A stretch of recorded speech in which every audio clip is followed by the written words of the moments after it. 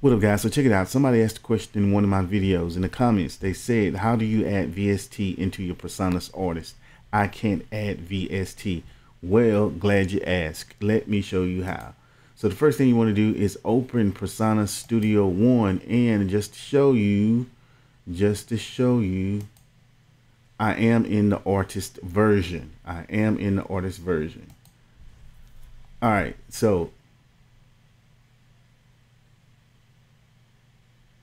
once you go to Studio One, yeah, you want to click on Options. You click on Options, it's going to take you to this page. You want to make sure you're under Location tab up the top. You got General, Locations, Audio Setup, External Devices, and whatever.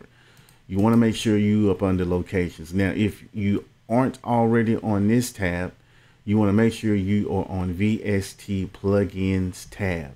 Now, the next step is very important. I'm not sure if you can use 32-bit VSTs in PreSonus Studio One, so that could be your problem. Or so you want to make sure you're using 64-bit, but I don't know, 32 might work.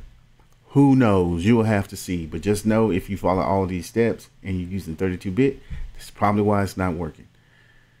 Back to your regular scheduled program. Now, I always have this selected, scan on startup. That way, if you've introduced any new plugins, they'll automatically be pulled in. Very important step is you have to know where your VSTs are stored. This is where mine are stored. If you need to add a location, you come down here, click Add. Once you click Add, you have to find the folder where you added those particular plugins and click OK. Then once you click OK, what I like to do is close down the software, reopen it so it'll scan for those.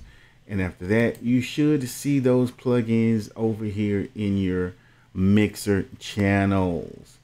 And that's how you're going to add it. Real simple to do.